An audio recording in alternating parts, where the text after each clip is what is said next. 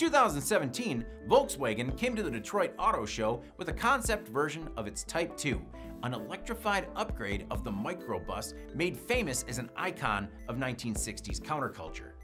VW, of course, has teased numerous concepts of its minibus over the years, with little to show for it on highways. This one, however, stuck. The ID.Buzz, which is slated to be launched in Europe next year and head to the US in 2023. But as plans for that rollout continue, VW says it has something even more interesting cooking for subsequent model years. Volkswagen announced it has developed a version of the ID.Buzz with Argo AI, the US-based autonomous driving tech firm backed by both VW and Ford. Tests of that vehicle are slated to begin in Germany this summer, in hopes of debuting an electric bus that can, sort of, drive itself by 2025.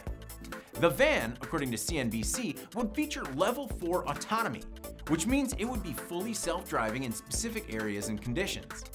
Although far short of full level 5 autonomy, it would still represent a significant step up from the level 2 of Tesla's Autopilot or GM's Super Cruise.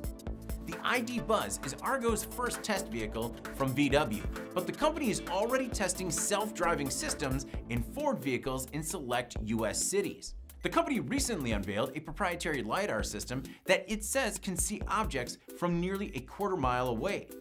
The debut ID.Buzz will offer ranges that span from 200 miles per charge at a low end of battery capacity all the way up to 340 miles per charge.